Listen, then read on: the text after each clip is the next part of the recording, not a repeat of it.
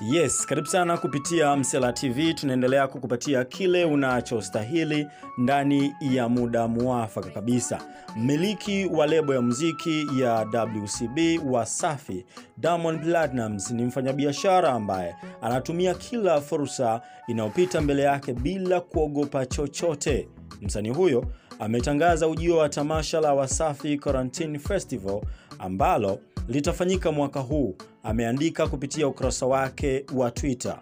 Taarifa ya ujio wa tamasha hilo limetoka siku chache baada ya WCB kuachia ngoma yao ya pamoja iitwayo Quarantine, ambapo Rayvanny, Mbosso, Lavalava wamehusika, huku mwanadada official Zuchu akiwashangaza maelfu ya mashabiki zake wengi sana kwa namna alivyobadili namna ya uimbaji wake.